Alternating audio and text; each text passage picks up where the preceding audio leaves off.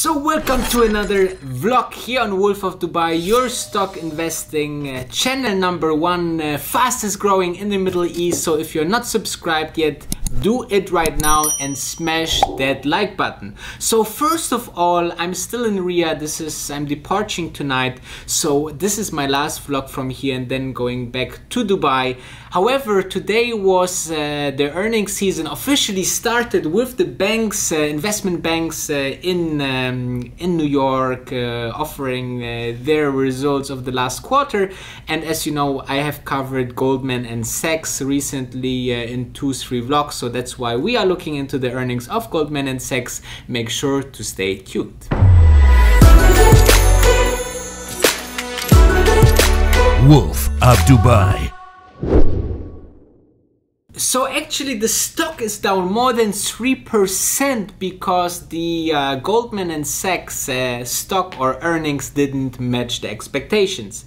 So let's have a look into the headline. So apparently the bank posted a profit of $1.88 billion, which would result in a 4.79 per share profit, below the expectation of $4.81 per share. So this is slightly below the expectations, and also the revenue was slightly above actually expectation, with 8.32 billion versus 8.31 billion US dollars. And the investing and lending divisions lost the most, and we will dive in now why. So first of all, we have to say that the revenue fell around 6%, and the losses, the write down for losses was 60% higher. Now there's two main reasons for that. So first reason, Goldman Sachs is very heavily, or was heavily invested, or is still very heavily invested in Uber, and since Uber lost a lot of value, that's why the stock is much, the stock position, the asset for Goldman Sachs is much less worth. So that's why they have to, I think it was more than $200 million that they have to write off of the papers, of the assets. And also looking forward, there is apparently a big stake that they have in WeWork, and as we know, there is turmoil around WeWork as well. So apparently they have to write off over the next quarters also more than 200 million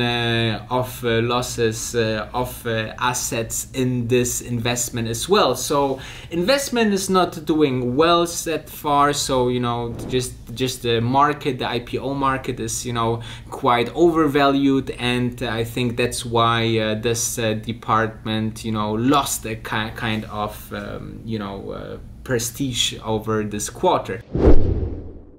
However, strong is still the trading department, though the new CEO Solomon took over in October 2018, and there was some departure, like the head of trading left Goldman Sachs, though the trading department did quite well, and also Goldman Sachs looking into new areas, like for example the new Apple credit card is a cooperation with Goldman Sachs, and that's why they can cater millions of people, and with some fees they can get some revenue out of there as well.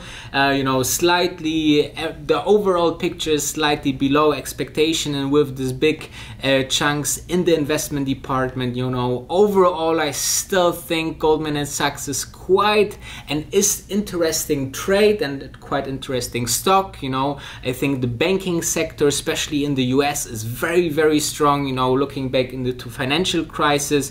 If we should ever go in something similar like that, they will definitely do something about the banking sector, because everyone is, dependent on the banks like the big banks in New York and in the US. So, the US government will not let it happen that this will crash that much like it was, for example, with Lehman Brothers, right?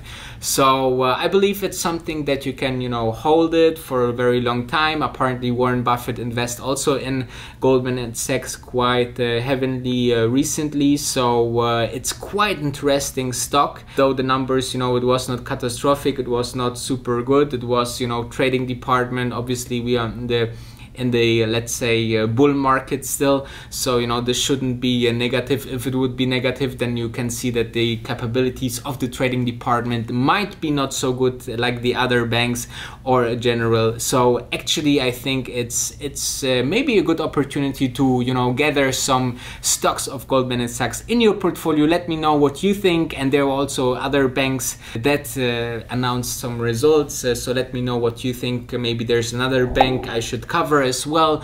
Let me know in the comments. See you tomorrow because I'm vlogging every single day. Thank you for watching and see you tomorrow.